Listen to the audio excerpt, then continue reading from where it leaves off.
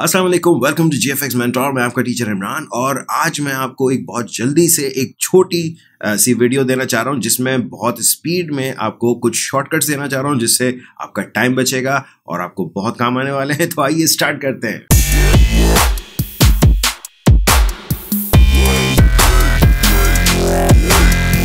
Alright, shortcut number 1, R। अगर आप R press करते हैं आपके पास रोटेट कैनवस आ जाता है एंड जैसे ही आप इसको ड्रैग करते हो आपका कैनवस पूरा रोटेट होने लगता है। याद रखिएगा कि इस वक्त आपका इमेज जब सेव करेंगे तो वो सीधा ही सेव होगा, ये मत समझिएगा। ये सिर्फ काम करने के लिए कई मरतबा हम अपने जिस तरह पेपर को घुमाते हैं उसी तरह से ये एक आपके पास शॉर्टकट है कि आप अपना कैनवस को थोड़ा सा घुमा के चेक कर सकते हैं। ये ज़्यादा पेंटिंग्स वगैरह में बहुत काम आता है। Shortcut number 2, layer opacity. सो अगर आपको अपनी किसी भी लेयर की ओपेसिटी स्पीड में चेंज करनी है, फॉर एग्जांपल मुझे इस लेयर की ओपेसिटी 50% करनी है, मैं सिंपली कीबोर्ड से 5 प्रेस कर दूंगा और ये 50 आ जाएगी। अगर आपको लग रहा है कि नहीं बहुत ज़्यादा कम हो गई है, मुझे 80% करना है, मैं 8 प्रेस कर दूंगा, 80% हो जाएगी।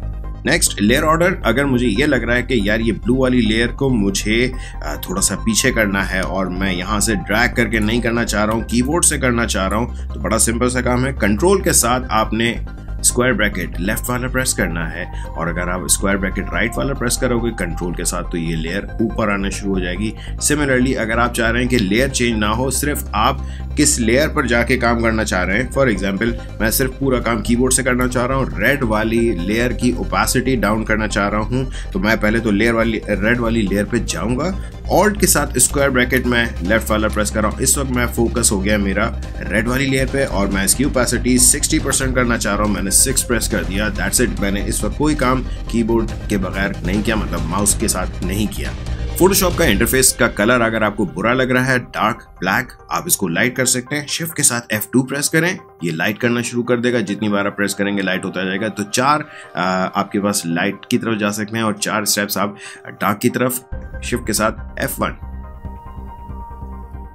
ऑलराइट, नेक्स्ट चीज ब्रश साइज। अगर आप स्क्वायर ब्रैकेट्स प्रेस करते हैं राइट वाला, आपका ब्रश साइज बड़ा होगा, लेफ्ट पे आएंगे ब्रश साइज छोटा होगा। लेकिन एक और शॉर्टकट है, अगर आप ऑल्ट का बटन प्रेस करें और अपने माउस से राइट क्लिक करें तो आपके पास एक रेड सर्कल आना शुरू हो जाएगा। अगर आप राइट पे जाएंगे अब आप तो बड़ा होगा, लेफ्ट पे जाएंगे तो ब्रश छोटा होगा। साथ ही साथ अगर आप ब्रश को ऊपर ड्रैग करेंगे यानी माउस को ऊपर ड्रैग करेंगे तो ब्रश सॉफ्ट हो जाएगा, नीचे आएंगे तो ब्रश हार्ड होगा।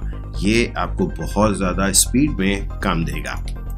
एंड सिमिलरली आप फिर अपना ब्रश चेंज कर सकते हैं सीधे। मैं अगर यहाँ से भी चाहूँ तो कर सकता हूँ, लेकिन दिस इज समथिंग अमेजिंग। मैं बड़ा सिंपली इसको सॉफ्ट कर देता हूँ और अब वही ब्रश यहाँ से मैंने ये कर दिया।